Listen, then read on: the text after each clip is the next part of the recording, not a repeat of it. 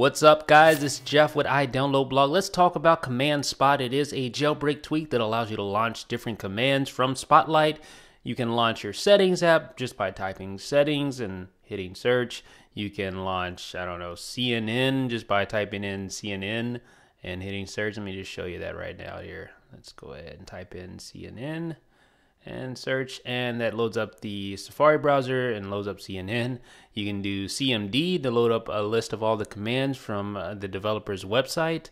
And there are a few other commands, as you can see there: Bing, Yahoo, Facebook, Twitter, SMS, Wi-Fi, reboot, respring, etc. So tons of stuff you can do here right from the Spotlight. Now, as far as its efficiency, I really can't comment on that. It's not the most efficient jailbreak tweak in the world. I mean, really typing things out in Spotlight is no faster. In fact, it's slower than just launching the app itself.